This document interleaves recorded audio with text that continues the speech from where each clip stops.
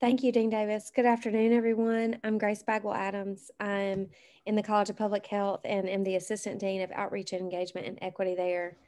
And it has been such a gift to work in this college and to work with Dean Davis. And she entrusted me in this leadership role, has really prioritized the work that we're doing in equity, not just within the college, but across the state of Georgia. And that's how this program was born. I have long loved and cherished the Georgia Municipal Association and my partnerships there with Becky Taylor as a graduate student. I got introduced to that organization and have just always admired and respected the incredible work that they do across the state with local governments. And I also have a passion and a special soft spot for local government in general. So this really brought a lot of passions together for me personally and professionally.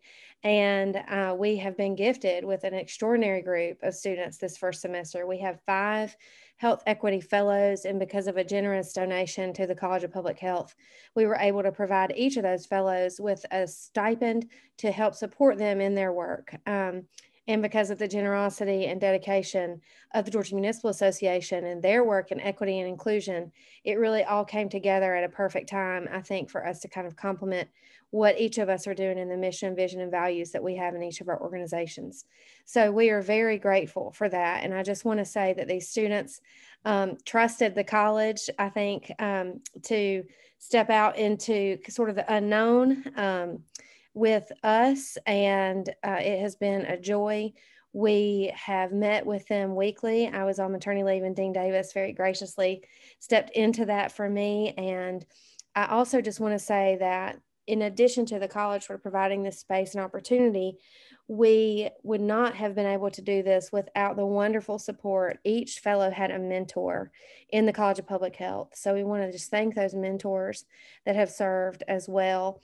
Dr. Mel Garber, Dr. Bob Galen, Dr. Christina Proctor, Dr. Janani Thapa, and Dr. Juliet Secondi. So each of those mentors have also served a critical role in getting us to here today to be able to present to you the work that's going on. And so I'll just give a brief overview. We left the charge for each of these fellows pretty broad. We said, we want you to work with your community. We want you to work hand in hand alongside them in partnership to think about and to deliver something that will help them advance health equity and public health in their communities. And so for a lot of these projects, that has really included some meaningful research and I think some assessment work. Some are more specific than others, but I'm just really happy and excited for each of these students to share their output. So just to go over the agenda quickly, what we're going to do, each student will have 15 minutes to present their project. And then we'll facilitate a Q&A session for around 5 minutes for each project. During that time, please feel free to either ask your question or by unmuting yourself or putting your question in the chat box, and I'll be happy to read it aloud and facilitate it that way if you prefer. And then once the 5-minute Q&A period is up for each fellow, we'll keep moving to the next one. So that is the agenda. We'll close out with some remarks from Becky Taylor of the Georgia Municipal Association, and then just thank you for coming. So again, thank you so much. I wanted to let you know we are recording just for the folks that aren't able to be here today, so they have an opportunity to view it, and simply just because we're very proud of these students and want to document their presentations and the work. So thank you also to the city officials and to the GMA officials that have joined us, and to the guests that we also have from our own college. We've invited our faculty and staff as well. And several of our students have some loved ones that have been able to come. So that's always a very special thing. And I think one of the silver linings of the pandemic is having an opportunity to share your work with folks who might not otherwise get to see it. So I'm going to stop talking, and we are now going to move into the important part of this presentation. And we actually have Harrison, who is going to be starting us off. And Harrison, I'm going to screen share now, and I'm going to go into presentation mode. Can you all see the slides? Health Equity Fellowship? Great. Yep. Okay. Just go into play. All right, Harrison, you can take it away. All right. Thank you so much, Dr. Adams. Before I start, I just want to thank everybody for coming out today. This Health Equity Fellowship has been one of the highlights of my semester this year. Getting to work with a city that I would never have visited otherwise, Young Harris, and learning more about them has been really a blessing. So you can go to the next slide, Dr. Adams. Sorry, And so just jumping into things. I'm so sorry, Harrison. Oh, no, you're fine. I'm getting it. There we go. Okay. Okay.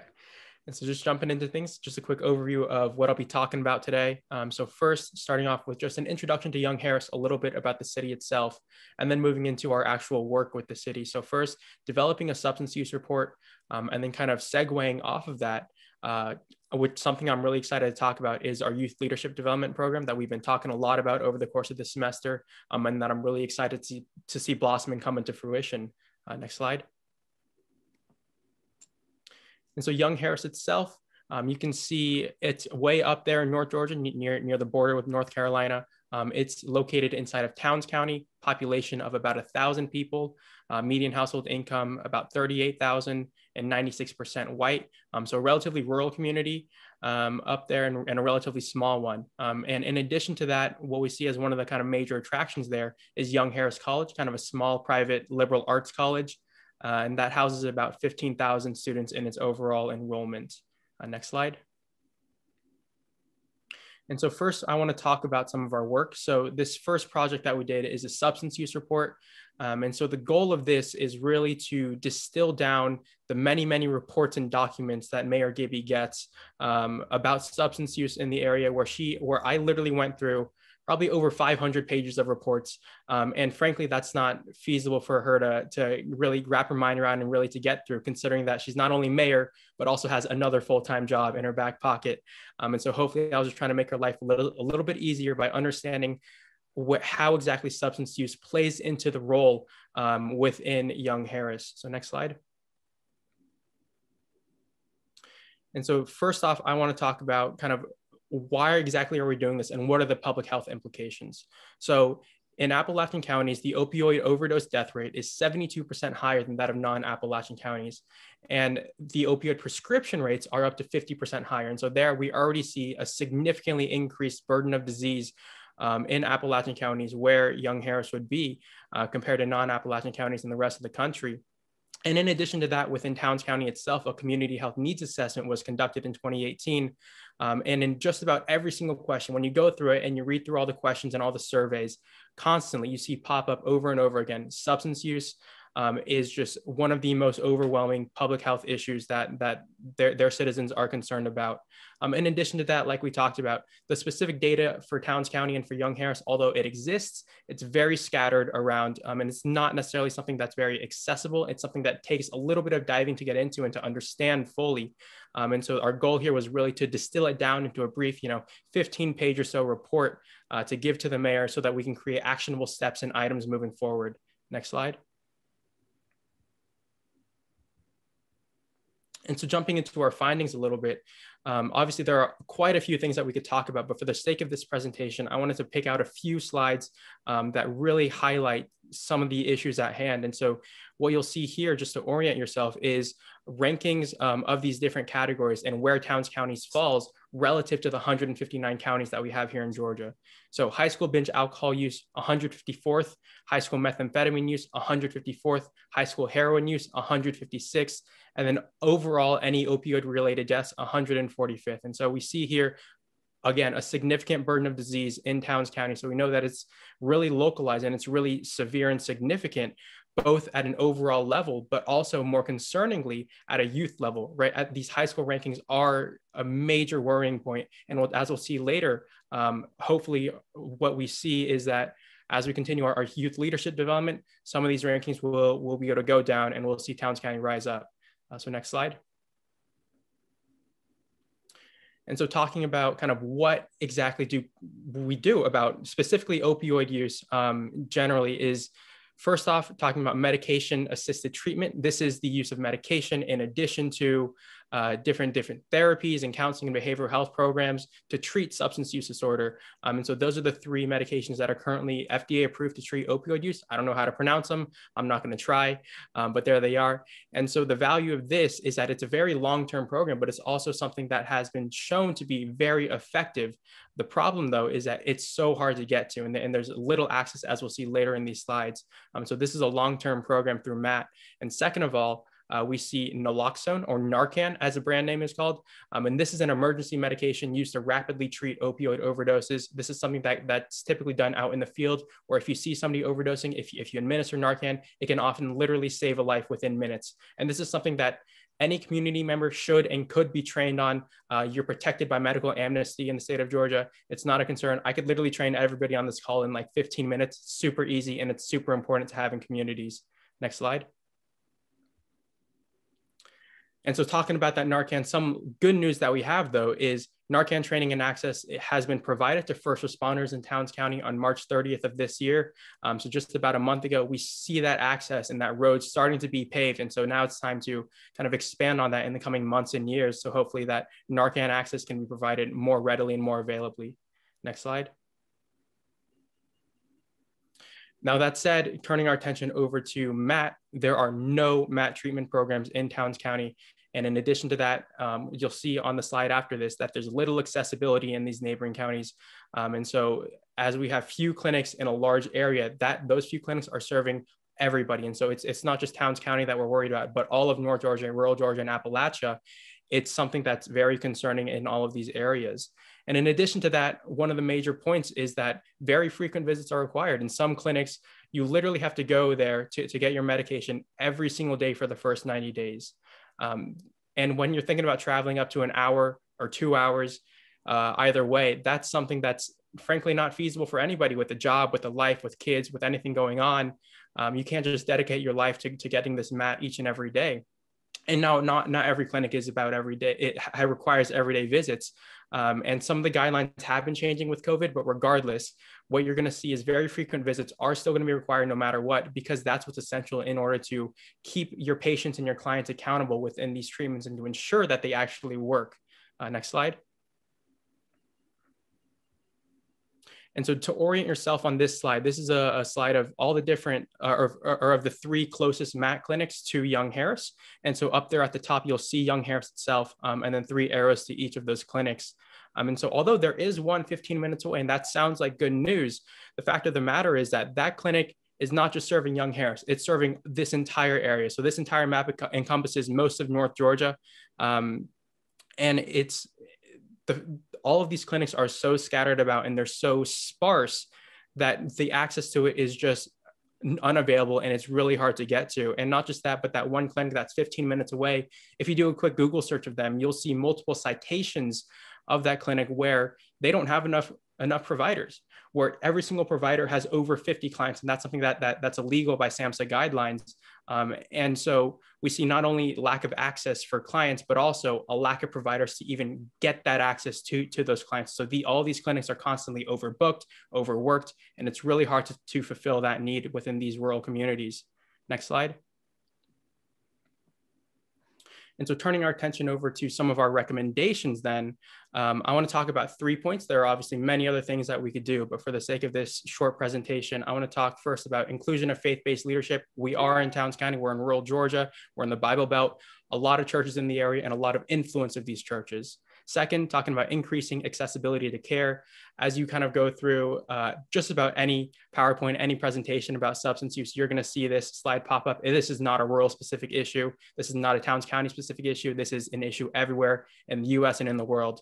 And lastly, something I'm really excited to talk about is early intervention and prevention through youth development. Our youth leadership development program that we've been talking about has been something that I'm really excited to see grow in the coming months. Next slide. So first of all, faith-based leadership, there are many churches in the area, and these churches are super important to the community members. They hold a lot of influence. Their leaders, especially in terms of people who can provide guidance to the community, people who can provide community and congregation to everybody in the area. And so part of the issue then is that historically we see a lot of removal of and lack of understanding of substance use within churches, within faith-based programs. And so it's important that as we engage in dialogues and conversations with many of the leaders and the pastors in the area, that we teach them and educate them about what exactly substance use is, how to deal with it, and how to remove its stigma so it's okay to talk about and not just completely ignore it and sweep under the rug. And so these churches will play a key role, not just there, but also across the spectrum when it comes to substance use disorder, across across prevention, treatment, and recovery in terms of facilitating conversation and healing across all of those fields. Next slide. And so secondly, accessibility to care, MAT and naloxone access. We already talked about all of those. These are 2 points that are absolutely critical in terms of creating an emergency response to substance use and to opioid overdoses, as well as a long-term preventative or rather recovery method through MAT. And secondly, what we've seen over the course of this pandemic is that a lot of behavioral health providers are willing to engage in telehealth. And so when you're coming to rural Georgia, obviously it's hard to build facilities constantly everywhere within every single city in the area. And so telehealth becomes a key part of how we can provide longitudinal care to clients in a way that's accessible for them rather than having them travel out hour, 2 hours out every single day. And thirdly, just overall investment in behavioral health programs. This is something that I could recommend to every single community, Athens included, where as we increase these, we're going to see the overall health of the community and overall well-being increase. Next slide. And so moving into our youth leadership development program, this is something that we've been talking about all semester long as we kind of worked our way through some of the public health concerns within Young Harris. Something that we kept harping on, something that we kept getting to is the fact that if we want to make sustainable long-term change, it's going to start with the kids. It's going to start with the students in the area. And so this was our goal in terms of working with that. And so talking about public health as it relates to this, public health is interdisciplinary. Everything touches public health, from infrastructure to environment to politics to workforce development and civic action. Everything does. And so our goal is to promote positive social and cultural norms, as well as to fill some gaps in service, where a 2018 community health needs assessment actually found that outside of employment concerns, positive youth activities was actually the area of service that needed the most improvement. And so this was our goal in trying to fill that gap a little bit. Next slide. And so this implementation of this program wouldn't be possible without numerous partnerships. And so first, I want to give a quick shout out to the J.W. Fanning Institute for Leadership Development. This is an institute at UGA that has done tremendous work across all of Georgia and across many different communities, implementing different youth leadership development programs in many different cities. And so using their model and using their expertise to help guide us while also customizing it for the sake of Towns County and for Young Harris has been absolutely critical. And in addition to them, Towns County Civic Association, Joint Development Authority, and Young Harris College have also been key partners in this program. And so what we see is a lot of engagement and passion within the community. It's just having us funnel that into a cohesive and actionable step in terms of developing this program. Next slide. And so our target then is actually going to be late elementary school students. We're thinking right now, maybe 4th or 5th grade, because what we see a lot of times is around 6th grade, you start to see that fall off. We start to see that delineation between students who are going to make it and students who are going to start to struggle a little bit and fall into things that we don't necessarily want them to fall into. And so catching them before that happens and preventing that fall is going to be absolutely critical. And the actual curriculum of the program, obviously, is going to encompass a lot more things, but these are just 3 key points. Understanding leadership, how it comes about, what it means, how to lead your peers. And in addition to that, promoting positive social and cultural norms. This is really going to come into play with the substance use, where hopefully we can take action before any concern is there, right? We saw those high school level rankings of the counties in Georgia. And so this is getting there before we get to that point, to teach them about drug use, about substance use, and how to avoid it. And lastly, looking beyond Young Harris, understanding that Young Harris is just one town and one city in a big wide world, and that there is a lot of life to be lived potentially outside of it. In contrast, a lot of what we see historically is that Young Harris is where you are, it's where you're always going to be. And that's not necessarily the mentality that we want to promote. Instead, promoting a really positive community that advocates for a lot of exploration and widening of perspectives. And so as we kind of wrap up here, I really want to point out the fact that you've seen a lot of really negative slides, especially with the substance use stuff. But what we also see is a lot of passion and engagement within these communities, and a lot of partnerships from the Civic Association to the college to everybody else in the city, where there's a lot of action to be made and a lot of people who want to do that action. And so this is something that I've seen over our conversations in the semester with Mayor Gibby and with the rest of the team at Young Harris, where they're just people who legitimately want to see their community improve. And it's something that I'm really excited to see as well. Next slide. And so lastly, none of this would have been possible without a lot of different people to help me along the way. First of all, Dr. Mel Garber, my mentor for this program, You have been with me every step of the way, entertaining me with your constant stories and everything that you do. Literally working with cities like this has been your job for however many decades now. And on the Young Harris end of things, Mayor Gibby, Amy Rosser, Denise McKay, Dr. Laura Whitaker-Lee have all been key in contributing to our conversations and helping me learn more about the city itself. And then on the Fanning side of things, I only wrote Lauren Healy on here because obviously not enough space, but also Matt and Maritza have been absolutely critical. And on the College of Public Health end, Dean Marcia Davis, Dr. Adams, and Shelley Bargett, none of this would have been possible. None of this would have even happened without all of your support and guidance. So that's all I got for y'all today. Thank you so much for sticking with me. And I'll open it up to any questions now. All right. Thank you so much, Harrison. I'm going to monitor the chat, and if you want to ask a question via chat or just go ahead and ask him by unmuting yourself, that's fine. We've got about 5 minutes for questions.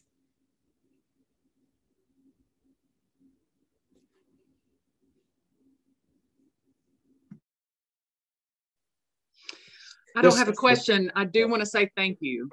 Yeah. So I'm Andrea Gibby, and I don't know about the rest of the cities, but you gave me the best one. I mean, I've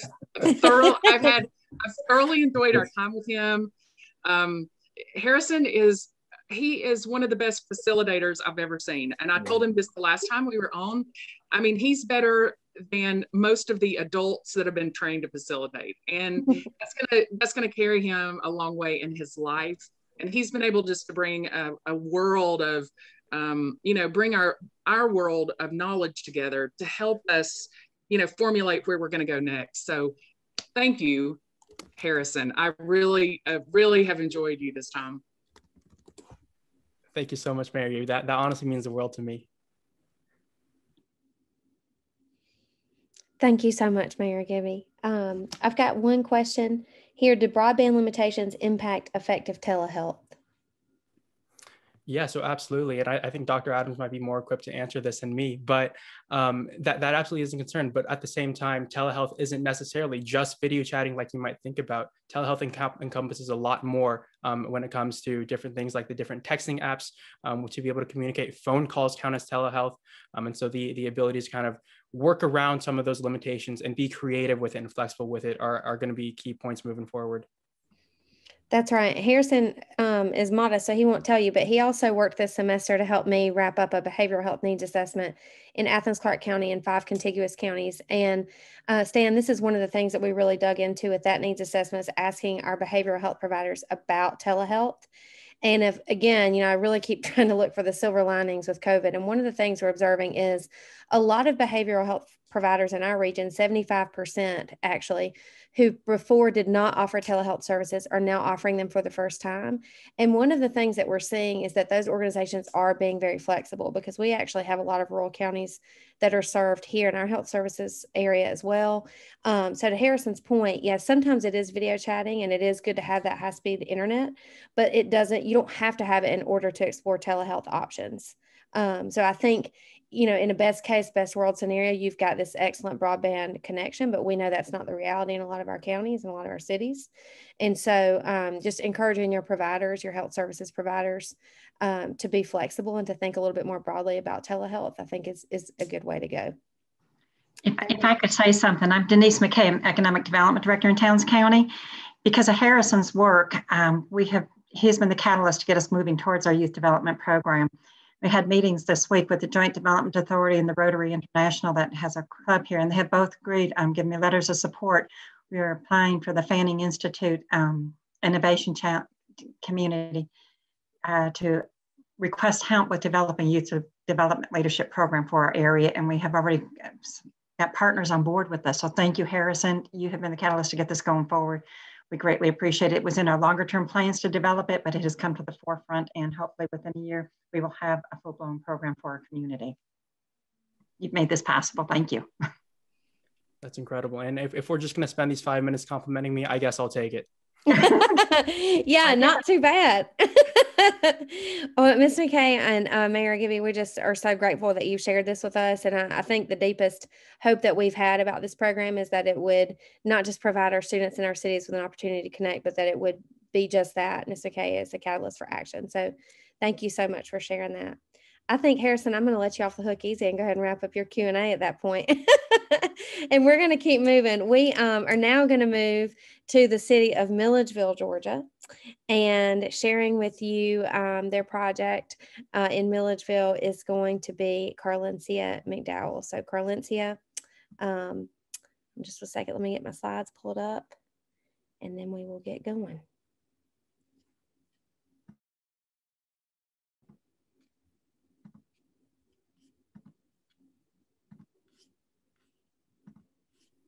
Okay, can y'all see these? Perfect. And I just want to give a quick disclaimer. My connection has been a little iffy throughout this presentation, so I will have my camera off while I'm presenting, but I'll come back on for questions and everything afterwards. So that's perfect, Carlyncia. Don't worry. You go right ahead. All right. So good afternoon. I am Carlyncia McDowell, a Spring 2021 Health Equity Fellow, and I will be presenting to you today on the importance of health equity within rural Georgia, and my focus will be on the historic city of Milledgeville. So within today, we will have a good overview of Milledgeville, how the Central State Hospital is important to the community, project goals that we had throughout this fellowship, county comparisons, 2 sources that we utilize, observations that we had, our following steps, and definitely acknowledgements. Next slide, please. So Milledgeville is also known as the First Lady of Georgia and was once the capital a little over 60 years in Georgia. As you can see on the map at the top of the screen, Milledgeville is located in the middle of Georgia in Baldwin County. On the bottom, you can see that the city is diverse, with 53.2% being non-Hispanic whites, 42.84% being non-Hispanic Black, 2.32% being Hispanic, and 1.73% being Asian. The population estimate is a little over 44,000, with a median household income of 42,700, and there's believed about 41.2% of persons below the poverty level in the community. Next slide.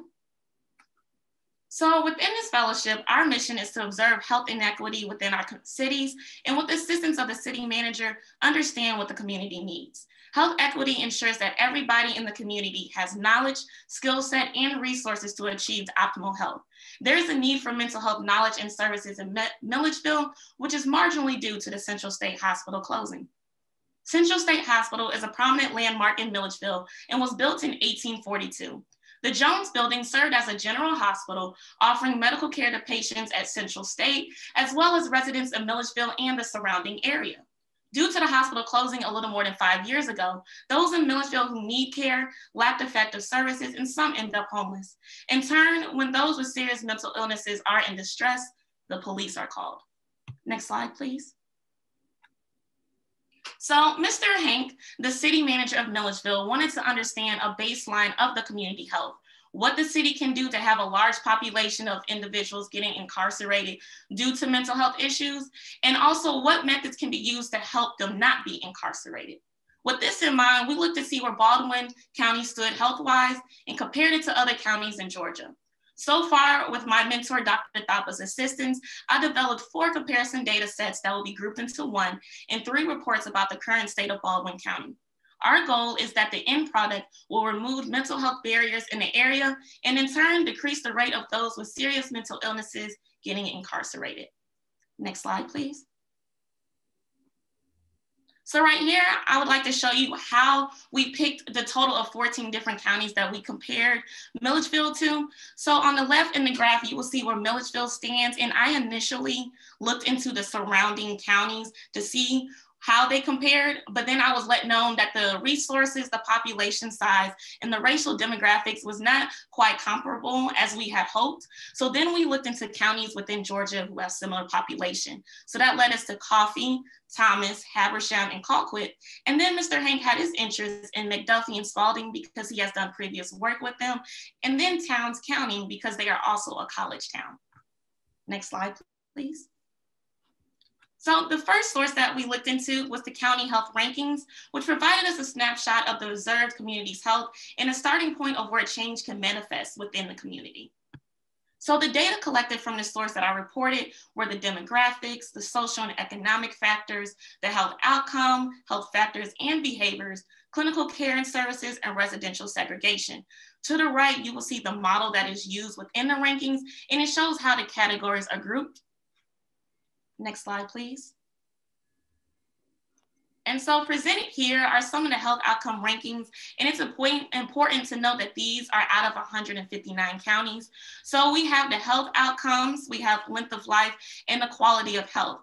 Overall, these underscore the importance of the physical, mental, social, and emotional well-being of individuals from birth to adulthood. And we can see that Milledgeville falls in the middle. So there is room for improvement, and we can look at the counties above to see what they are doing and see if that can be applicable to Baldwin. So here are some key findings that we have is that 1 in 4 individuals, or 25%, reporting having poor or fair health. 1 in 7 individuals, or 14%, reported having frequent physical and mental distress. And lastly, 1 in 4 reported that they were physically inactive. This statistic is important to observe because it shows how mental and physical health closely relate to each other. Next slide. This graph right here is displaying the number of individuals less than 65 years old who reported being uninsured. It can be seen that 16%, or for every 6 people, 1 person, reported being uninsured. If you look further, this is similar within the McDuffie, Spalding, and Thomas counties. If you look at the rankings to the right, Baldwin County came in 3rd pertaining to clinical care and services. This means that the services that towns and Habersham provides their community may be beneficial to look into for Baldwin. Next slide. So the second source that we looked into was the Georgia Student Health Survey, which was an annual anonymous self-reported survey and conducted by the Georgia Department of Education. To the left are the categories that I collected within this data set. So that was demographics, peer and adult support, school safety, suicide, and mental health. The purpose of looking into this data is to provide a baseline of mental health conditions for younger individuals, as recent mental health initiatives in the community have targeted Milledgeville's youth. So overall, within this source, we saw that Milledgeville fared better than Spalding County and McDuffie on most questions within the survey. Therefore, it did not provide as much information as initially hoped, but there were some statistics within it that was very interesting to review. So we saw, like right here, that 1 in 4 individuals, 1 in 4 students had felt unsafe at school or on their way to or from school. Additionally, 1 in 4 students, or 25%, have some concern about their physical safety while at school. And lastly, 2 out of 5 students reported not being treated fairly by their adults in school. Next slide. When observing mental health, we saw that 1 in 7 reported being depressed, sad, or withdrawn for 1 or 2 days out of the month. 1 in 25 students reported experiencing intense anxiety, worries, or fears all 30 days. And overall, 1 in 5 students reported feeling some type of mental distress. Next slide, please. It can be observed based on the health county rankings that physical and mental health are closely related in Baldwin County, and increased community access to mental health services is needed. We saw that 36% of Baldwin County do not have access to exercise opportunity, and 14% of adults reported experiencing poor mental and physical days more than half a month. It is hoped that putting focus towards the community getting physically active will also increase their mental health. Within the county rankings, it displayed a need for health professionals overall in the community, as there is 1 primary care physician to every 1,800 residents, 1 mental health provider to 720 residents, and 1 primary care provider to 1,093 residents. Next slide, please. And based on the Georgia Student Health Survey, it's imperative to ensure that the mental health services to the students are culturally competent. So this means that they are fit to everybody, no matter where they come from or their racial background. As it is seen that 78.4% of the students in the Baldwin High School, which is the only high school in Baldwin County, are a part of a minority group. Also, we believe it is important to look into adult social support inside of school, outside of mental health professionals, as they can play an important role in adolescent development and mental health well-being, to the point where adolescents do not feel like they can only go to their peers for information or to know what to do. Overall, we should also evaluate the current existing school-based mental health initiatives and see where improvements can be made. As 36.2 overall felt depressed, sad, and withdrawn at some point throughout the month, and 20% of students had intense anxieties, worries, and fears that got in the way of their daily activities. Next slide, please. Therefore, this indicates that an immediate next step would be to do further research within the Georgia Student Health Survey and utilize all of the counties that was initially observed in the County Health Rankings report. So these include Habersham, Towns, Thomas, Coffee, and Colquitt County. Short term, in about 3 to 6 months from now, the updated measures would be examined and determine if there are best practices that can be duplicated in Milledgeville, especially those that are related to dealing with mental health as a deciding factor on crimes committed or for those who are currently in incarceration. Long term, the goal is to implement police initiatives that focus on mental health and diversion programs for those with serious mental illnesses or are in care of need. An example of an initiative that we have observed is the Stepping Up Initiative, which is a national campaign that focuses on diverting individuals with mental illnesses from jail into treatment facilities. Next slide, please. Ultimately, a need for mental health services has been recognized within the Milledgeville area, and the goal of this project is to eliminate barriers in order to improve the community's health, as well as aiming to decrease the number of individuals getting incarcerated with serious mental health illnesses. It is imperative that we have the right services and provide the community with effective tools to support their health and well-being. Although I have not been to Milledgeville, through Mr. Hank's vantage point, I have gathered a minute understanding of the diverse community and have analyzed methods to hopefully improve their health equity. And through this, we aim to compare, observe, and gain information on initiatives that could best fit Milledgeville. Next slide. Overall, I am completely grateful to have been a part of an inaugural cohort of this fellowship, as you all have truly allowed me to immerse myself in the public health field and focus on 2 topics I am passionate about: health equity and mental health. I would like to send a huge thank you to Ms. Becky Taylor and the Georgia Municipal Association as a whole, Mr. Hank Griffith, Dr. Thapa, Dean Davis, Dr. Bagwell, and Michelle for honestly just trusting me to serve the Milledgeville community and all that you have personally done to make this experience a remarkable one. This has been a busy but a very, very exciting semester. And I also want to thank you to my family and my friends that joined this meeting today. And next slide. Thank you. All right. Thank you so much, Carlyncia. So proud of you. Can we now get some questions for Carlyncia or comments? Well, Carlyncia and Janani both will tell you I'm never going to be at a loss for words. So I want to first off say thank you to Carlyncia for the hard work that she did. She and Janani got on a Zoom meeting with me I guess probably 6 weeks or so ago, and they let me ramble. And by the time I got finished rambling, we had a research project that Carlyncia was going to start on. And I appreciate so much the hard work that she's done. She's got some more work to do for us, and she's going to do that. She's going to get the rest of those data elements together. We're going to have her come do her presentation to City Council on May 11th. So they can see the data that she has uncovered, and we're going to take that and start looking at some best practices in some of those communities to see if they're doing some things that we need to be doing. One of the things I've already learned is that 2 of the communities that I thought were doing things pretty well, we're actually doing them better than they are. So that's oftentimes a good measure to meet as well. But I also want to say thank you to you, Grace, after a GMA call, 5 minutes after a GMA call, I was shooting an email to you and you responded back, and between you and Becky, you all got us to be a part of this inaugural fellowship program. And I and the city of Milledgeville appreciate it so much, and look forward to continuing this data review and then seeing what's out there that we can either create on our own or put in Milledgeville that other cities are being successful with. So thank y'all for letting us be a part of this. Absolutely. Thank you, Nick, for trusting us. Yeah, Milledgeville is the first city I heard from that was interested.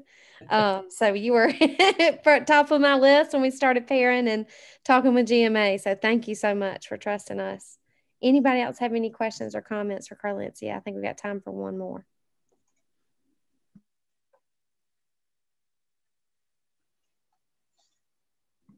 Okay, well, with that, I think we're going to keep moving now. And let's see, I'm going to go ahead and screen share again with you all. Move us into the next presentation. Next, we have Jenny Quezada with us, and she was in Moultrie, Georgia. Jenny, you can take it away. Awesome, thank you. So again, thank you all for being here. My community was Moultrie, Georgia, and this is my presentation, Providing Connection to Resources for the Public's Health in Moultrie, Georgia. Next slide, please. All right, so this is an agenda for my presentation. I'll begin with a background on Moultrie, and then I will explain the health issue that was identified, and then I'll go into what I did to address it, how it addresses a health issue, and followed by next steps. All right, next slide, please. All right, so here's some background information on Moultrie. There's approximately 14,000 people living in the city, and there's around 5,600 households, so 3,500 families residing in the city. It's a kind of diverse area. There's 38.5% of the population is white, 50.2% is African American, and 4.72% identify as other races. 10% of the population identifies as Hispanic or Latino. And of the 5,663 households, 1 in 3 households have children under the age of 18 living with them. So there's quite a few kids. The median income for a household was $36,193, and the median income for a family was around $43,000. And then just for reference, I put in that the poverty guideline for a family of 4 is $25,750. So the city is not doing too bad, thankfully. All right, next slide. And here's some information about day-to-day life in Moultrie. I got this from the Moultrie website, and I don't know how accurate it still is due to COVID restrictions, but downtown Moultrie still has over 30 specialty shops and restaurants where you can stroll, shop, and dine. The third weekend in April, there's this event known as the Spring Fling and Backyard Barbecue Festival. This event has arts and crafts, live entertainment, children's activities, a barbecue competition, and much more. And then additionally, the second Saturday of every month, store owners will stay open late, and those above the age of 21 can get an event armband and a cup from participating restaurants. And that armband and cup will allow people to sip wine and beer. And then at 7:30 till 9:30, there's live music. So a band takes the stage and performs. And then the end, there's the link for the website that I got the information from. And there's so many other events too. All right, and then here's the health issue that was identified. So after our first Zoom call between City Manager Pete Dillard, my mentor, Dr. Galen, and myself, we found that one of the biggest issues in the community is people being unaware of the resources available to them. And we reached this conclusion because Mr. Dillard had mentioned that people use the emergency room as a clinic. 2 potential reasons that we came up for this was it's all someone knows. So they might not know about smaller urgent care clinics that they can go to handle their not so serious, medical emergencies, or financial reasons. So maybe they do know about these clinics, but they're scared that they'll be turned away because they can't afford them or they don't have insurance. Whereas emergency rooms legally cannot turn people away because of EMT ALA laws. Next slide. And the reason why this is such a big problem, 2 main reasons that I found was 1, occupying beds at the ER for minor reasons prevents people who need the ER from getting immediate care. And also it hurts the hospital in terms of funding. So periods of high ER crowding are associated with an increased inpatient mortality, as well as increased lengths of stay and costs for admitted patients. And also the overuse of American emergency departments is responsible for $38 billion in wasteful spending. And then on the left, that's an infographic from Florida Blue. And one of the things that the infographic says, I don't know if you can see it, but it says 71% of emergency department visits are unnecessary or could have been avoided. Next slide, please. And so what I did to address it was I built a health resources directory. So in case anyone isn't aware, a directory is a book that lists individuals or organizations alphabetically or thematically with details such as names, addresses, and phone number. So the directory that I made separates resources by categories, and then it gives specific listings that include the name, the phone number, their address, the website, if applicable, the services provided, whether or not they take Medicaid or Medicare, and their hours of operation. So this directory will allow people to find resources that fit their needs. And it also helps people gain information about places without having to look too hard for it themselves. And the target audience for this directory is the people of Moultrie, specifically the ones that will overuse the ER or don't have the best health literacy skills. And then on the right is a cover page. Okay, next slide. The methods for building the directory are as follows. So first, I found a previous directory from 2018. Then I went through each listing and checked to see if the information was still current, if it was still accurate. Additionally, I checked each listing to see what services they provided, whether or not they took Medicare or Medicaid, and what their hours were. And then I did my own research to find new resources to replace the old ones that were outdated that I had to get rid of. The screenshot above is the Excel sheet that I made. There's two Excel sheets, one in English, one in Spanish, because I did translate it. I'll go into that later. But if you can see on from the screenshot, it's organized by columns. So the far left has resource category, and then there's a listing, the services that the listing provides, their address, their website, their phone number, whether they take Medicare, whether they take Medicaid, and so on. Next slide, please. So as I previously mentioned, I translated all of the content from the directory into Spanish. If you remember on the first slide, I mentioned that Moultrie has a 10% Hispanic or Latino population. So by translating the directory into Spanish, I'm making it more accessible to everyone. So no matter, well, I guess not everyone, but more people. And then on the right, there's a cover page for the Spanish directory. Next slide. And here's what it accomplished. So the directory addresses the inequity because it provides a way for those without computer or internet access, without the best English skills, or with health literacy problems to get information about their health resources. And then again, there's the cover pages. Next. So here are next steps. Now that we have the directory, it's important to spread the information. So we print more copies, we distribute them across the community. If possible, we put the directory on a website for those that do have internet access. And most importantly, we keep this as a base and we add more onto it in the future. Next. Here's a dissemination plan that I've come up with. The first step is engaging the faith community. So we can have the directory available at churches or other places of worship. It'll reach a lot of people that way. The second step is having the directories at public restaurants and bars. That way it's accessible to those who may not attend church, and it still reaches a large amount of people that way. The third is working with stakeholders. So we can contact local Moultrie politicians or just those involved in the community, have them pass out the directory. And as previously mentioned, have an online version. So we can find a website to serve as our host, whether that be the City of Moultrie website, the YMCA, anyone that's willing to have it on their website to reach more people. But the end goal is to have as many people as possible in Moultrie know about it. Next slide, please. And as far as routine updates, because this is supposed to be a current document, it needs to be kept relevant. A bit of the information from the former document was outdated or incorrect. Because it was from 2018, there were a few numbers that no longer worked, or the resource listing was under the wrong category. But the more the directory lives online, the more it can be updated. So my recommendation is every few months or so, the information should be revisited just to ensure that the phone numbers are the same, the addresses hasn't changed, stuff like that. Next.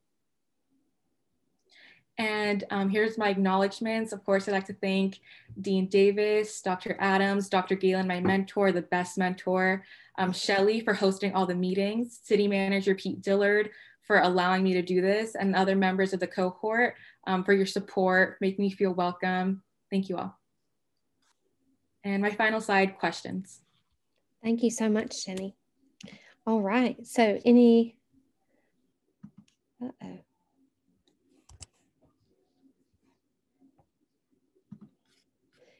All right, any questions or comments for Jenny? I have a comment. Did I unmute okay? Yeah, we can hear you. Okay. Many in the group here probably take for granted knowledge of where healthcare is available. Most of us grew up with privilege, whatever type of privilege you want to know, that we knew somebody to call or where to go.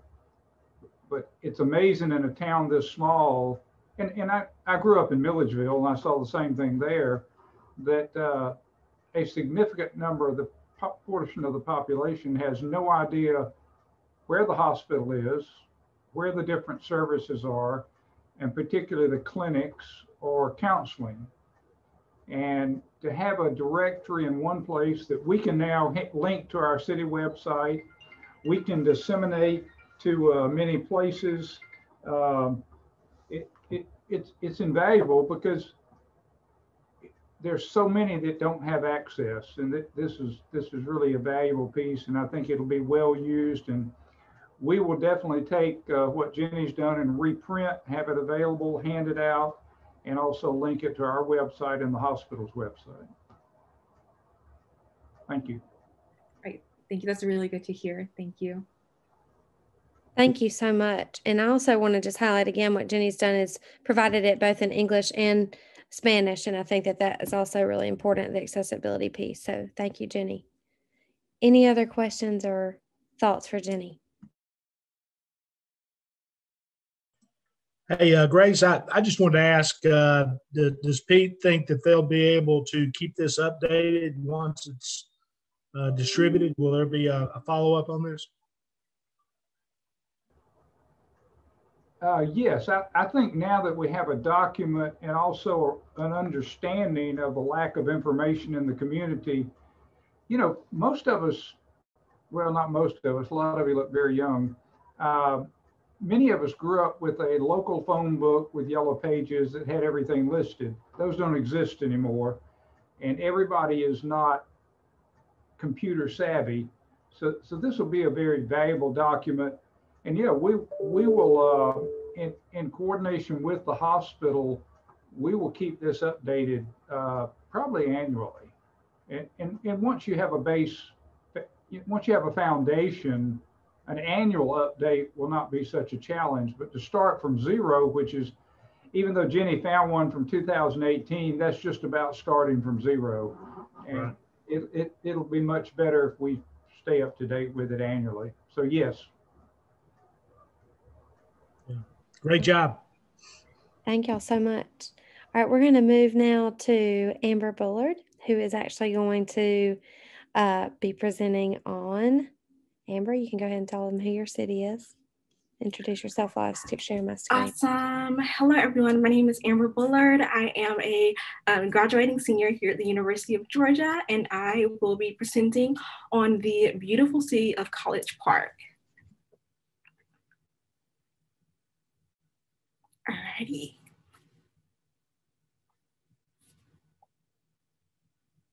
All right, perfect. So our agenda for today, we're first going to go over the impacts of aircraft noise annoyance on the city of College Park, go over some research efforts that have been done by myself as well as the Federal Aviation Administration.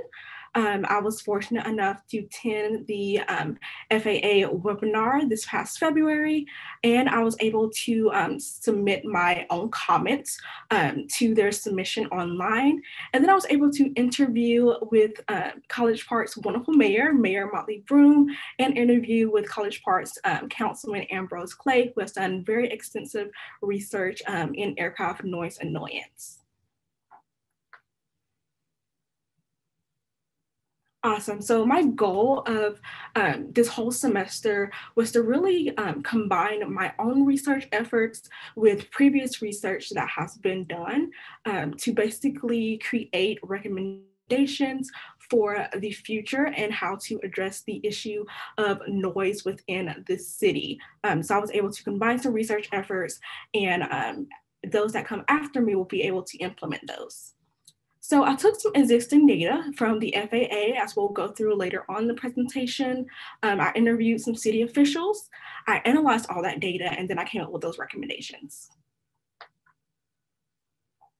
Alrighty, so first, what is noise annoyance? As we go throughout this presentation today, there will be some terms that may not be familiar with you. As I've done a ton of research over the entire semester, I've become more familiar with these terms. So I do just want to start out with going ahead and defining one of those terms, being noise annoyance, as you can see here. And that's anything that interferes with speech, sleep, the desire for a tranquil environment, the ability to use your telephone, radio, or television satisfactorily.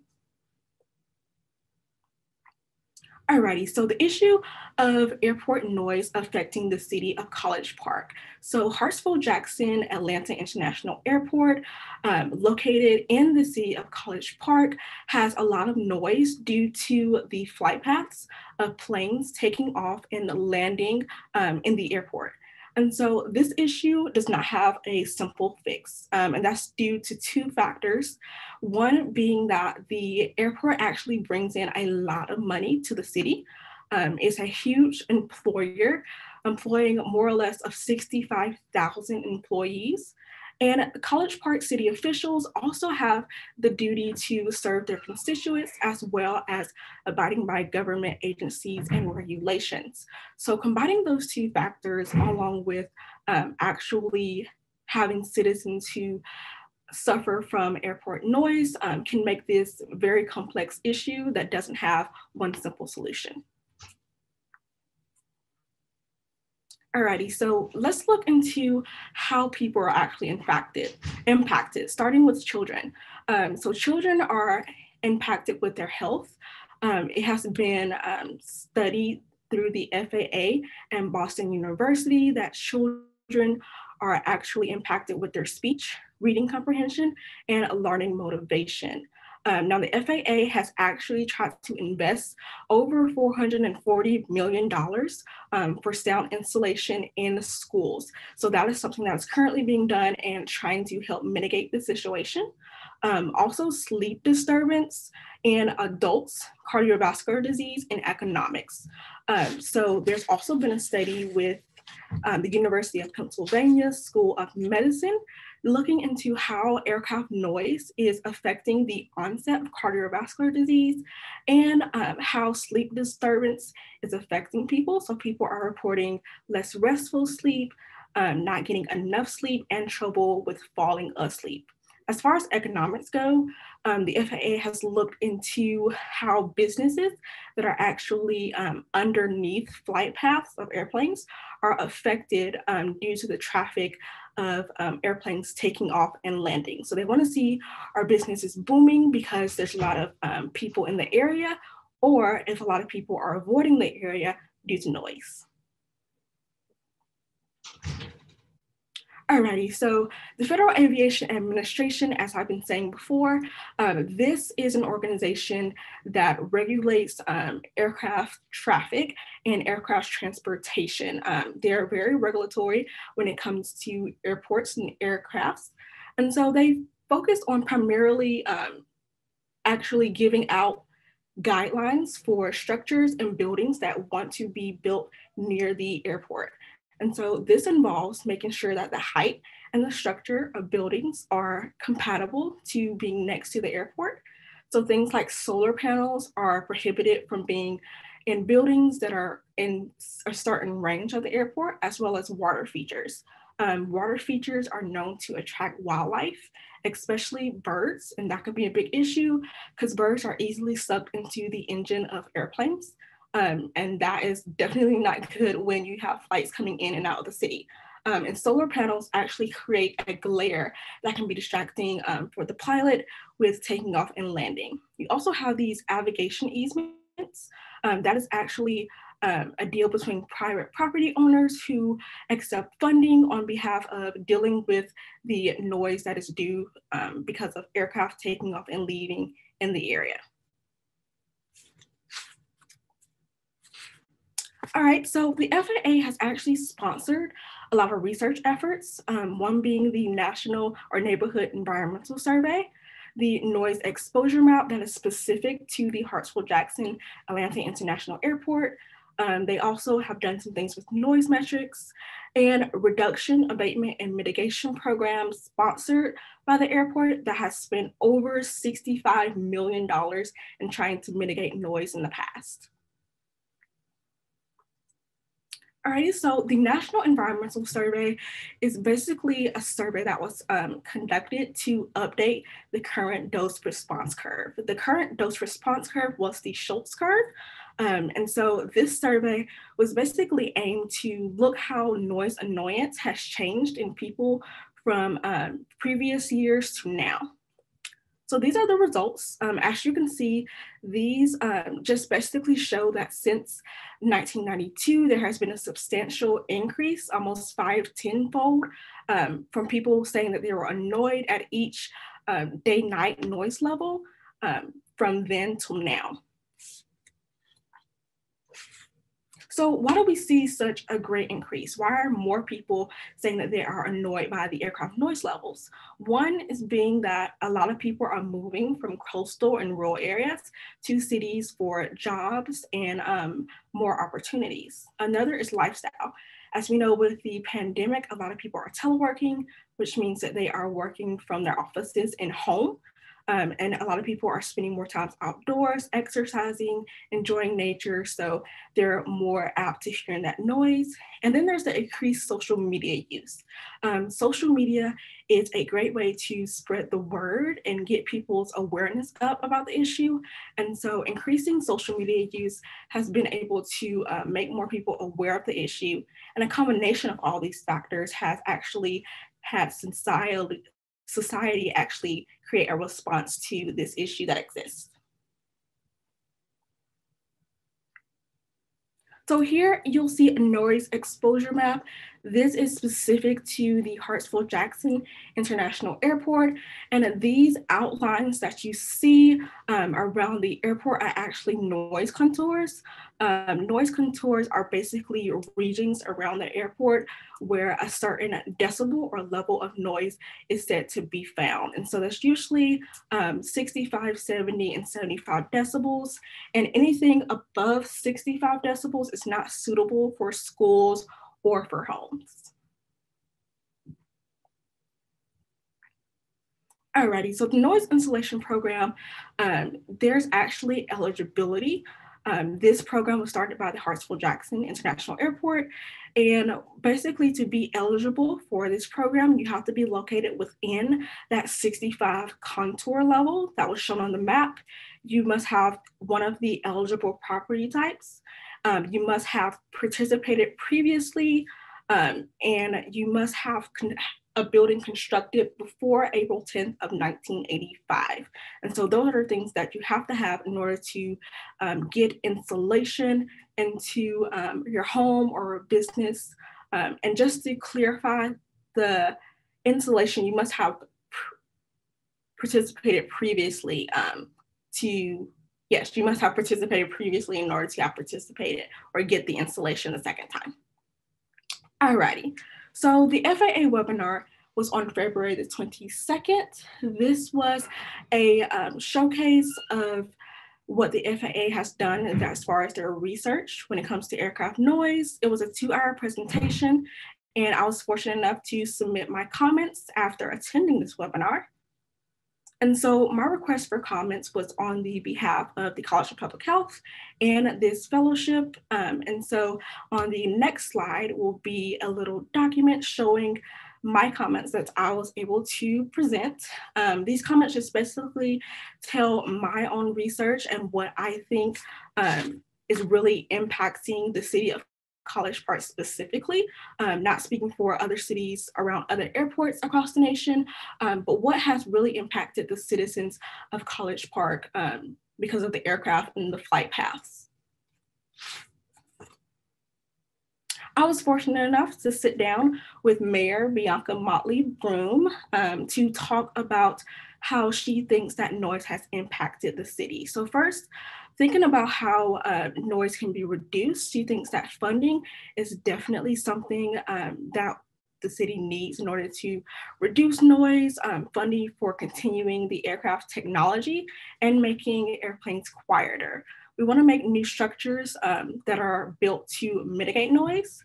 And as far as suggestions, education is super important. So they want to educate citizens that live in the city on noise pollution and what that means to their health, what it means to the city, and what they're trying to do to mitigate that. Also, making sure that people aren't interrupted with their daily activities due to the noise, and just trying to keep the peace around the issue that is noise pollution for the city.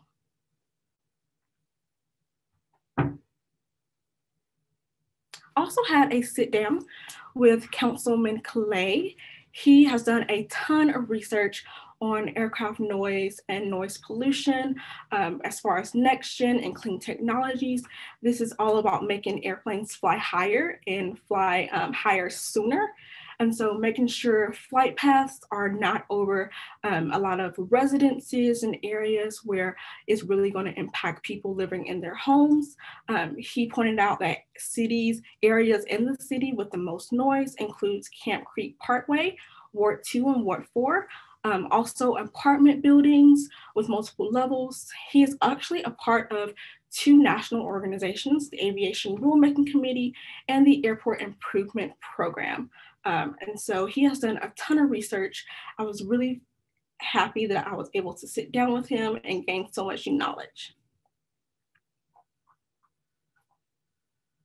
Alrighty, so he also feels like the national noise standard needs to be changed. People need to fly higher sooner, as I mentioned, and then we can lobby Congress for a new round of insulation to help mitigate that noise. All right, so addressing health disparities, we want to keep in mind that the city of College Park is a very cultural city. Black and brown communities make up the majority of the city. There are some people that have lower socioeconomic status. And so combining that all with the airport environmental pollution can be a big issue. And so we wanna make sure that we can create a way to give the beautiful city back to its citizens, and so they can go out and enjoy everything that the city has to offer.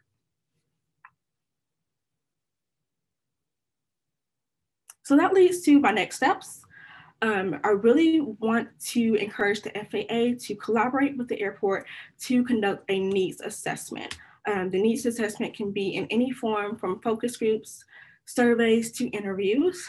Also putting together a team of health educators to go into the community to actually do the education for the citizens, to let them know what noise pollution is and how it affects them. And then from there, we can evaluate our next steps. So hopefully this will be the next students that come after me that can do that. Our acknowledgements. Dr. Christina Proctor, she is my mentor. She was amazing. Mr. Gary Young, the Director of Airport Affairs, was amazing, helping me and meeting with me and being super flexible with our Zoom meetings. Ms. Mayor Bianca Motley Broom was awesome to sit down and talk to, and being so open and candid with me. Also, Councilman Ambrose Clay, who was so open and willing to share his research with me. And lastly, Dean Marsha Davis and the rest of the Health Equity fellow staff. I really appreciate you guys, and thank you so much for giving me this opportunity. Thank you guys so much. Any questions?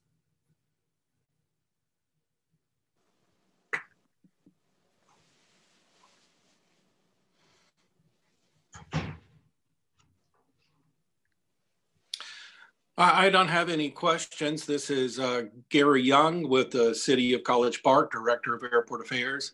Are you able to hear me? Yes, we can hear you. I just want to say to Amber, congratulations on a phenomenal amount of work. The FAA, the Federal Aviation Administration, released its Neighborhood Environmental Survey just as we were starting on this program, on this discussion with Amber. And that document was about 450 some pages of Federal Aviation Administration analysis and policy.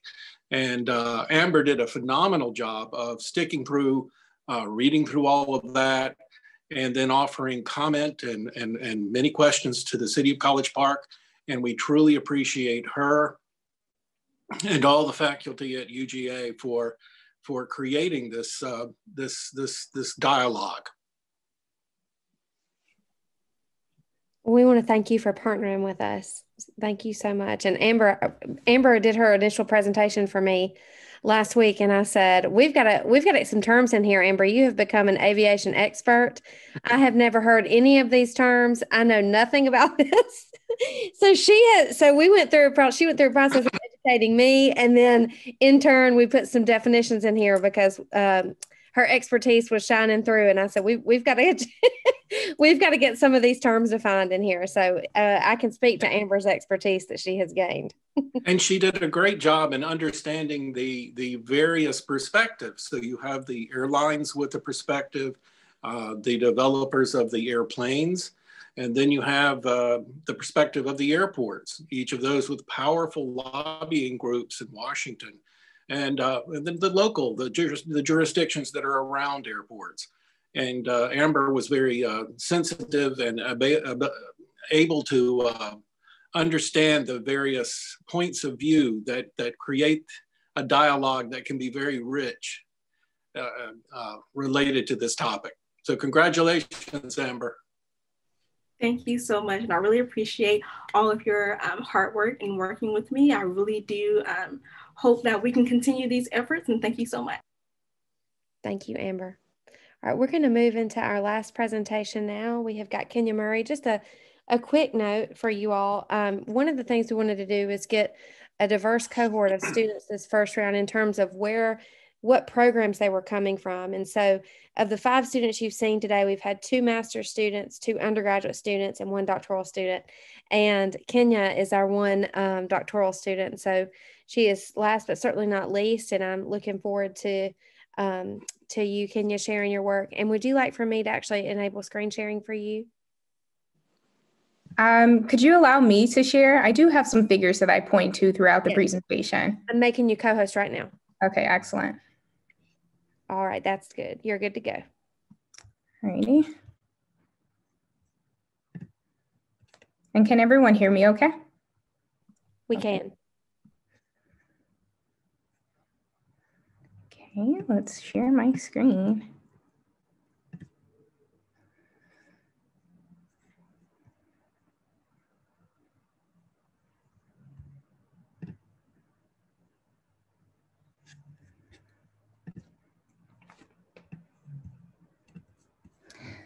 Okay.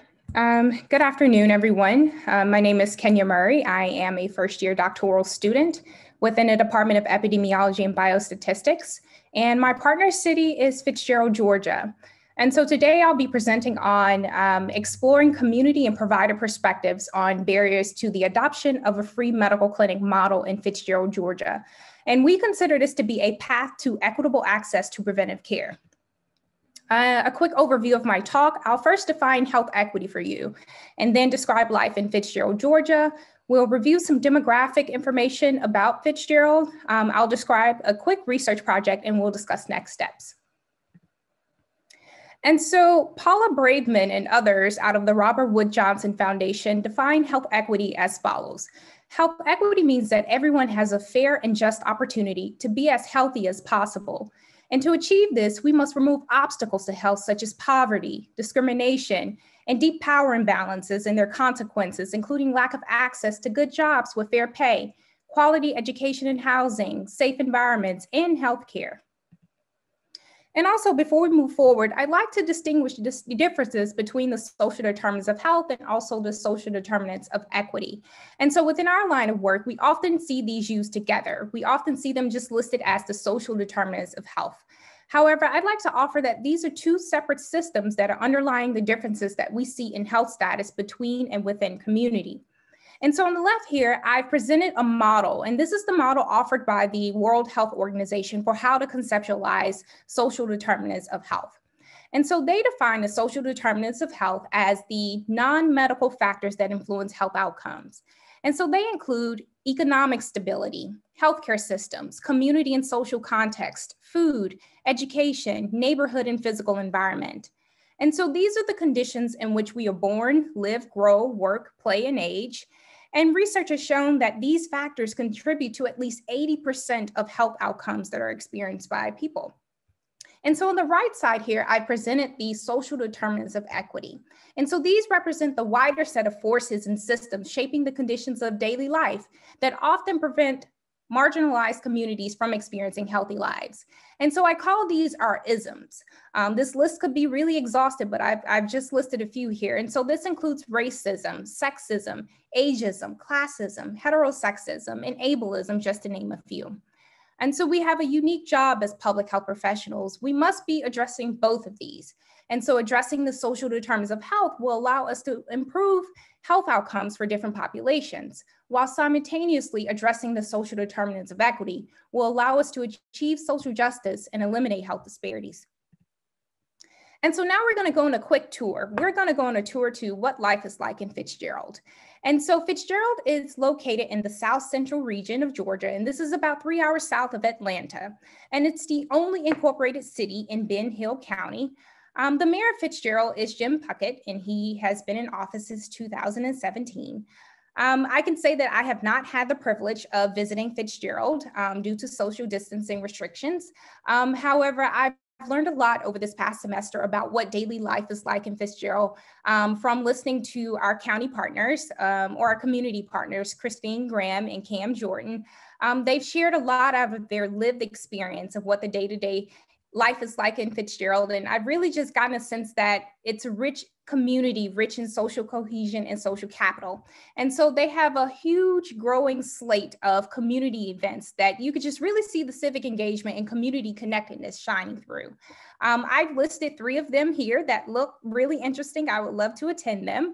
The first one would be the annual Wild Burmese Chicken Festival. And so these Burmese chickens are rent-free. They don't pay rent in Fitzgerald. They just walk around and people own them. And so there's a Wild Chicken Festival that happens every year in Fitzgerald.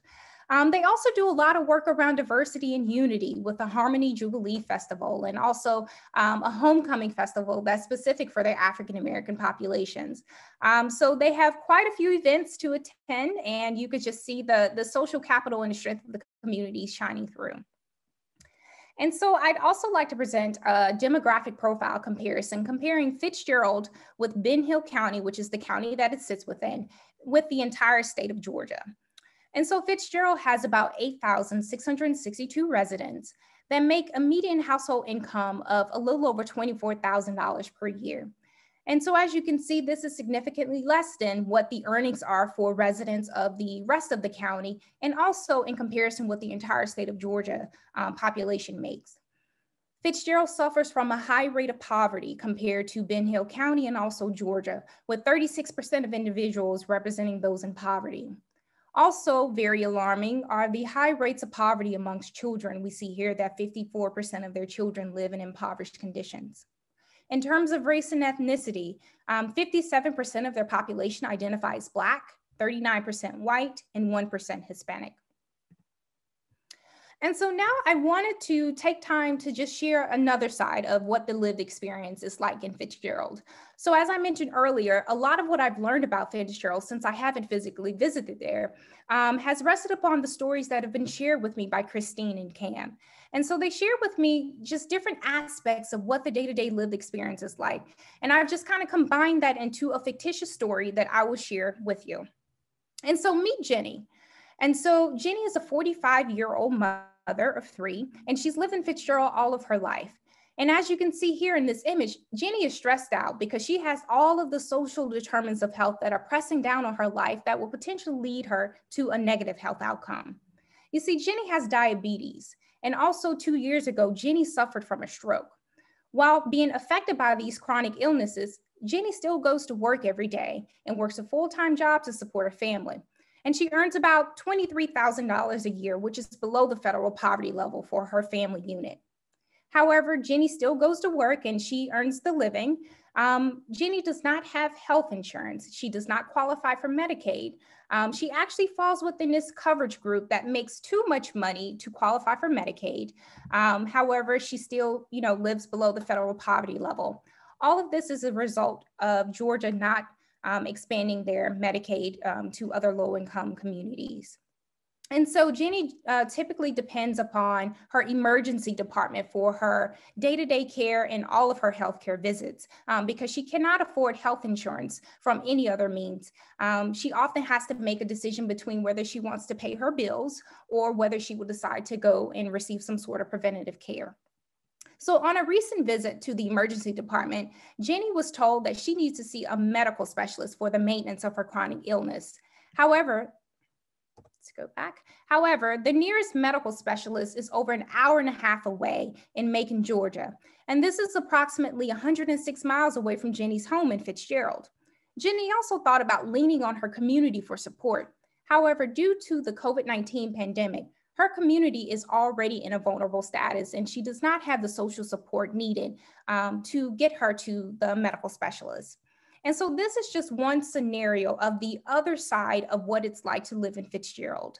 And so Jenny has all of these social determinants of health in terms of she has a chronic illness. She makes very little money, lives below the federal poverty level. She's not covered by insurance. She lives in a medical desert. And also her community is already in a vulnerable status. However, they're being impacted by the COVID-19 pandemic. And so these are the social determinants of health that we wanted to direct my fellowship efforts toward. And so in starting this fellowship, I did think to myself how we were going to accomplish a health equity project within such a short amount of time. So I thought it would be appropriate to kind of just map out what we did with our time. So in February, week 1, we had our initial introductory meeting with the partners. I met with the city officials of Fitzgerald, that's Cam and Christine, and we just kind of got to know each other. During week 2, we got on the ground running. We identified what data sources were available that were current that could really help us to identify where the health inequities lie. So we identified 3 data sources. The first one was a family needs assessment that was conducted in 2018.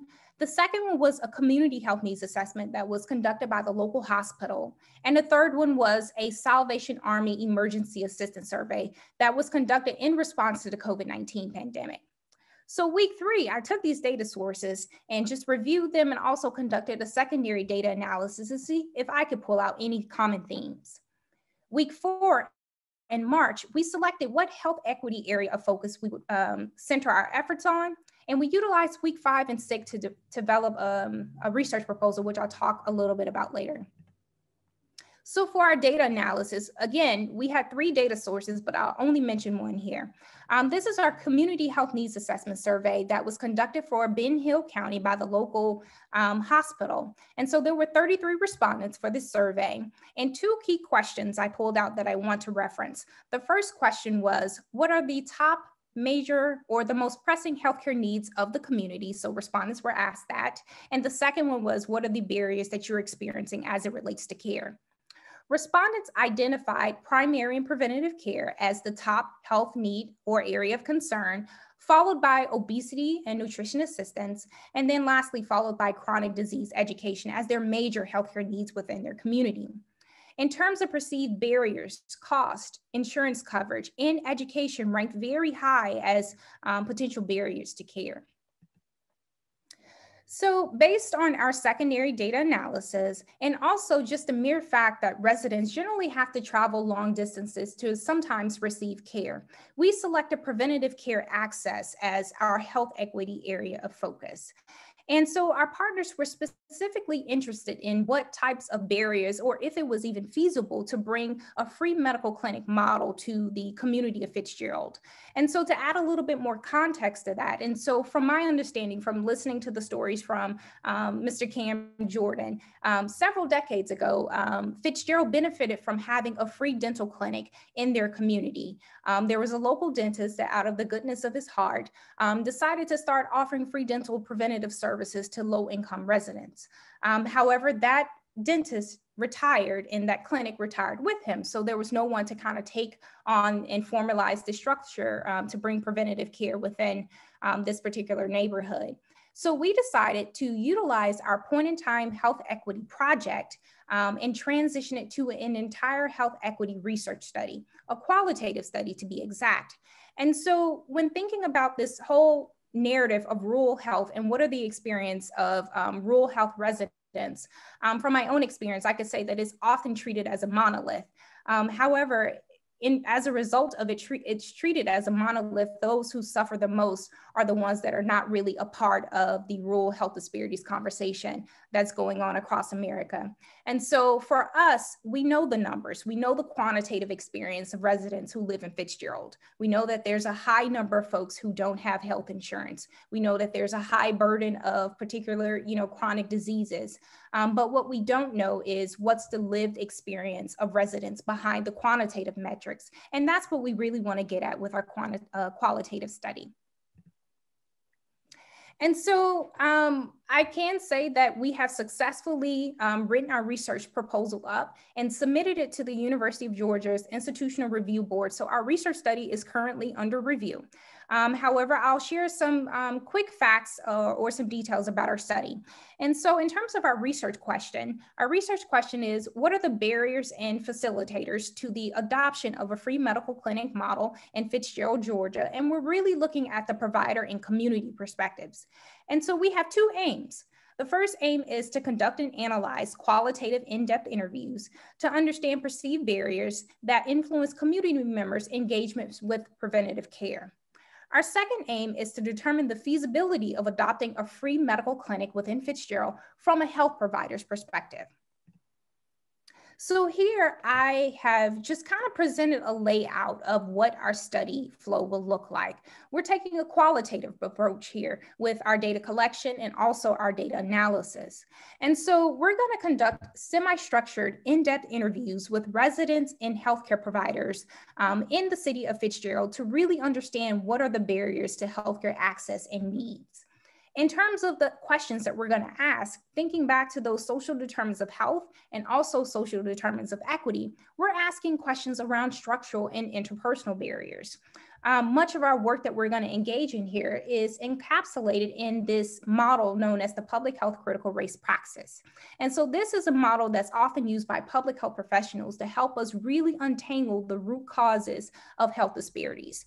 And so we're going to use this framework to devise questions centered around transportation, racism, other aspects that influence healthcare aspects, and ask those questions to our residents of Fitzgerald. And so in terms of recruiting, we're specifically recruiting and centering our efforts on the margins. We're recruiting from organizations that service low-income families. And so we've identified 3 organizations that we're going to recruit our community member participants from. One is a monitor enrichment program, which is an after-school program for children. The second one is a Head Start program, and also the Division of Family and Children Services.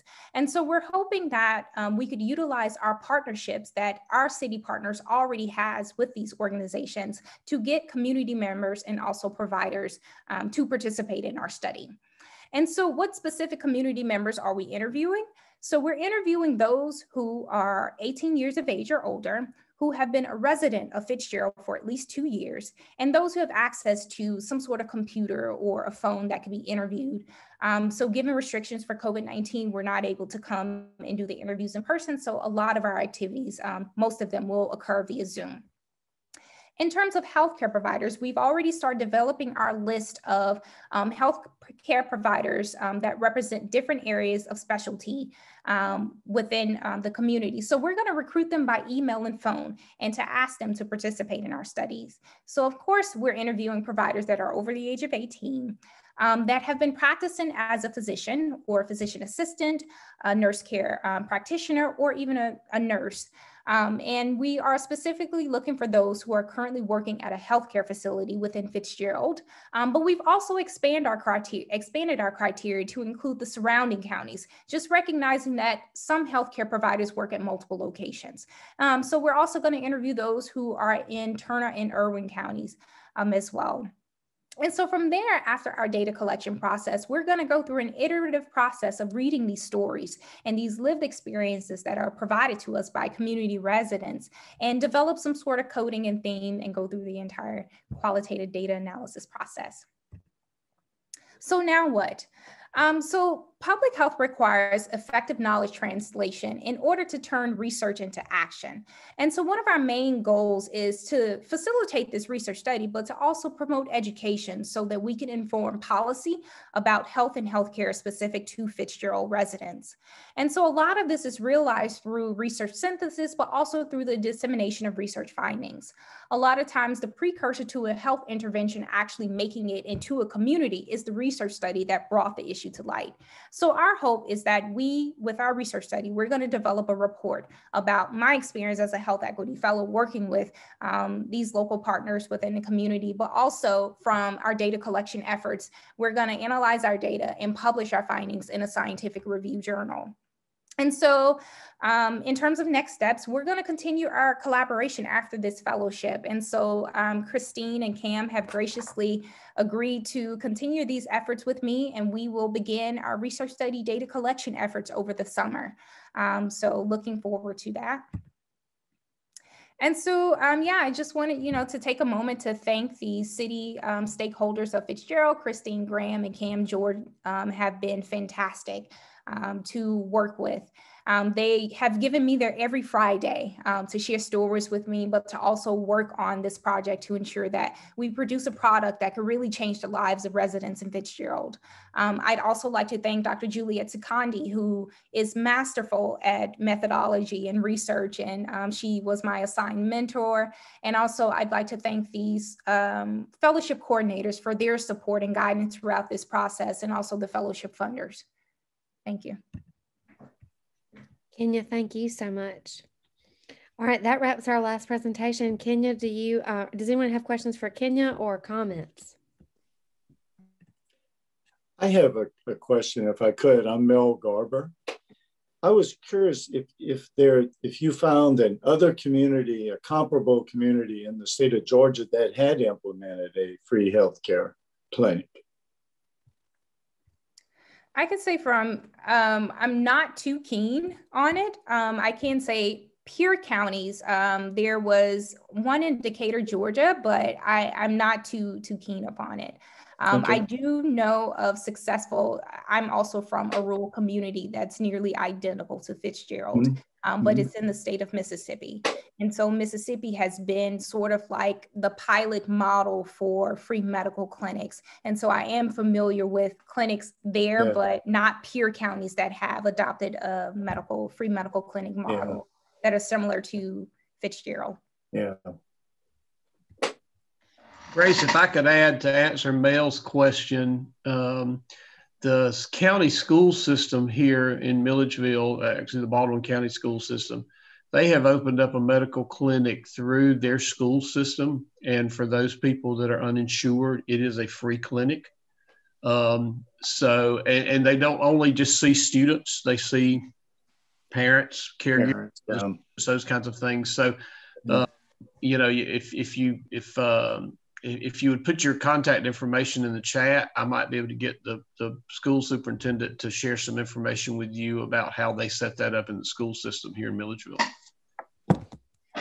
Thank you so much, Hank, for that. And Mel, to your question as well, Hank, you just kind of made me think of something that Clark County has also done the same thing in Clark County School District. Right. And there's a lot of community school models that are where you have that happening, where they have free clinics for the uninsured that are opening attached to the school. And I think in general, we're going to continue, especially in rural communities, to see those communities get really flexible and creative, especially as we see just more and more strains on the healthcare system and accessing affordable care, because as we've had other presenters today highlight, it's just not sustainable to have so many of our community members just relying on the emergency room for care. It's just not at all a sustainable model. So it's going to be interesting. I think this kind of research is going to be really important. I would just add for Kenya, I think my experience over a number of years is even if it's not a real comparable comparison, that's okay to listen, to learn, and then you can synthesize across, to who you're working with, and especially when you look at the data. And along that line, Dr. Pippin at Piedmont Athens Regional, I think, was the one that helped get that free clinic going in Athens. That would be something local that probably could learn from and somehow might inform the study you're doing. I just mentioned that as sort of input to, you know, broad-based look as you zero in on Fitzgerald, which is a great community. I had a chance to spend a lot of time there over time. Some great folks there. Thank you, Dr. Garber. Any other questions or thoughts for Kenya? I just want to make sure that we thank Kenya for her hard work here in our community. We're really excited about the information and the feedback that we'll get from the study that we're doing. Whether it results in a free clinic or it results in us having something to carry to the school to develop and grow what they do there. You know, we're really happy to have it. And, you know, the more information we have about, you know, we think we know what people's experience is, but actually finding out what those experiences are so valuable. And we think it will give us lots of new directions to go to improve the community. So thank you, Kenya. Yeah. Thank you, Ms. Graham. Thank you for trusting us to partner with you. And I really look forward to seeing where Kenya's work goes. Kenya, I know you're a first-year doc student, but this is enough for a dissertation. So as you transition into the summer, we'll be working on this research together, and it's going to be really interesting and wonderful, I think, and to see where this can go. Well, that really concludes our presentations for today. I have Becky Taylor, who's going to say a few words from GMA, and then I'll close us out. Becky. Grace, thank you so much for the opportunity just to say a few words on behalf of GMA. I know we have a number of staff here represented, and we all just want to thank you so much for bringing this opportunity to our cities and to GMA, for bringing this wonderful partnership to us and making this pilot program available to these 5 cities. This is not expertise that our cities have had access to in the past. So it's a unique opportunity, and I'm so thrilled that we're going to be able to continue this and look forward to conversations about how we can continue the partnership. I want to thank the mayors and the city leaders who took the time and the leap of faith to work on this. I can tell you, we knew from the beginning with our experience in working with Grace and with the university that y'all were going to be in great hands. And obviously, I'm blown away, and I'm sure everybody else who listened today is as well. So I'm so happy to see the great results, but not at all surprised. These fellows have done a phenomenal job. Thank you very much to the faculty who worked in partnership with us on this. Certainly to Dean Davis for your leadership throughout, and to all the fellows for the great amazing work that you've done. I'm just so overwhelmed. I have so many thoughts going because a lot, you know, as you all know from our initial meeting and kickoff meeting, these efforts all dovetail very nicely and actually perfectly with a lot of the initiatives that GMA is working on with our Equity Inclusion Commission, with our Georgia City Solution 501c3, with the COVID vaccine initiative, and so many other things that we're working on right now. None of us could have known, and I'm sure you students didn't know when you got into this path that you would be headed into this program and a pandemic would hit. But we have all learned so much about the needs for public health equity over the last year. If we didn't know about it before, those needs have been certainly highlighted over the last year. And I'm just grateful as a GMA staffer who serves cities in Georgia, as a mom and a daughter and a human being alive during this time, to see the amazing talent that we have here and the future of our public health equity programs around the state. I'm just so thankful. Congratulations to you all, to all of the fellows, and thank you again. And just think, if anybody else on the GMA staff would like to chime in, please feel free to say something, because I know all of you have worked, everybody on this call from GMA has worked in partnership through this program to help provide some guidance and leadership. So if you have any remarks, please let me know.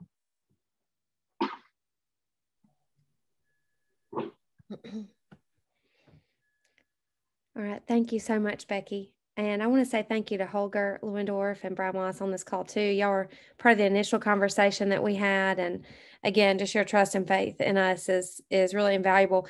I want to share just a little story with our students and with everybody on this call to show you how small the world is and how you never know how an opportunity that might plant a seed for later.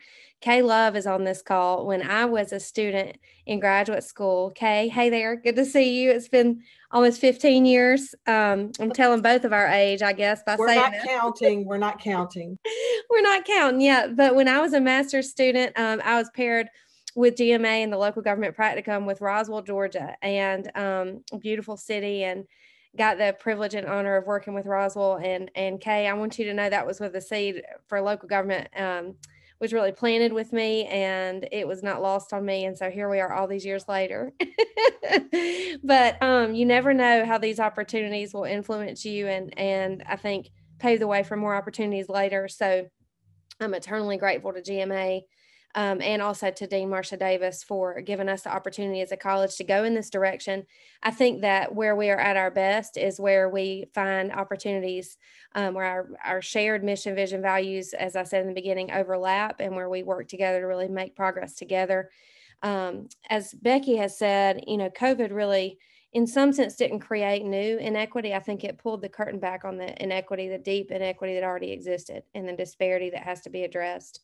And as we talk together and get better at prioritizing conversations about racial and social justice, I think it's going to be just critical that we hold hands and walk alongside one another as we develop those skill sets and as we really dig deep to address some of these issues that have faced us for so long. And so I just want to thank each student for being brave and each city for trusting us again.